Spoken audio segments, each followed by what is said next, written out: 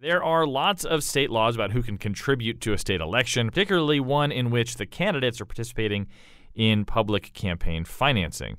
But there's still a lot of outside money that comes into campaigns, and to help us understand it is Mark Pazniokas of the Connecticut Mirror. Hello. Alrighty. Every election cycle we hear terms like independent expenditures, dark money, outside money. What are we talking about? We're talking about independent expenditures, dark money. No, we are talking about money that is not contributed directly to a campaign. There are two forms of campaign funds that influence American elections. Mm-hmm. One are direct contributions to campaigns, and then there are independent expenditures which take many, many forms. Help us understand, before we get to a specific example on this, help us understand the definitions that federal law now applies to campaign expenditures. The concept behind laws allowing states and Congress to set limits on contributions is the idea that direct contributions to a candidate can be corrupting. It's a nice way to legally bribe people. And the United States Supreme Court has recognized that, and they said, okay, states and Congress, you can set limits on direct contributions because they can be corrupting. And a direct contribution is to the campaign or campaign committee. Absolutely. That Okay. You write a check to my campaign committee as opposed to outside spending or independent expenditures, which is you are independently doing things to benefit my campaign.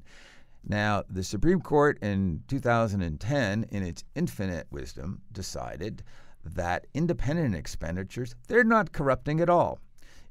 Even though they can amount to millions of dollars, and a candidate's benefactors can certainly know where the money is coming from. But because it is not direct, it's not considered corrupting, it's considered free speech. So that has kind of turned campaign finance law on its head. And there's just a lot that's been going on trying to figure out how to live within these new guidelines from the United States Supreme Court. In an effort to battle that corrupting influence on state elections and state politics, the state legislature approved a public campaign financing bill. It gives candidates who qualify a certain amount of money to spend on their campaign. It also limits the kinds of contributions that come into a campaign.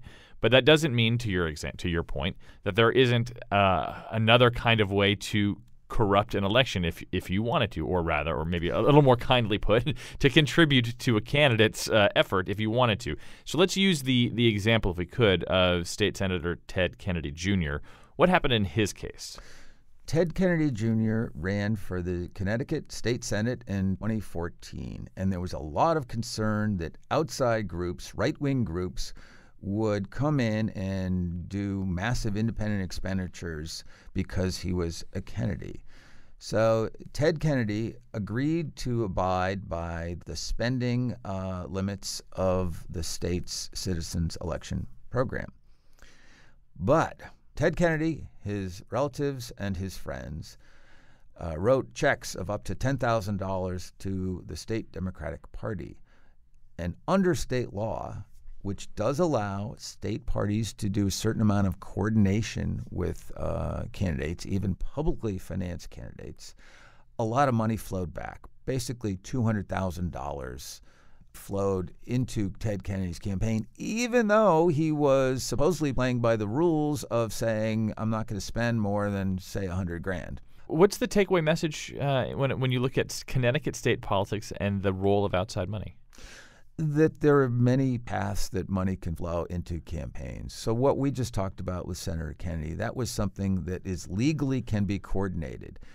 The bigger money is the outside money that must be independent. It cannot be coordinated. So let's take a race for governor. In 2014, the Republican and the Democrat were both publicly financed. They lived with a budget of about $6.5 million. But outside group spent $18 million. So the two major party candidates, publicly financed, you add their grants together, it's $13 million. Outside groups spent $18 million. Some of it was traceable, some of it was untraceable. So does the role of outside money neuter the ideals of the public campaign finance program?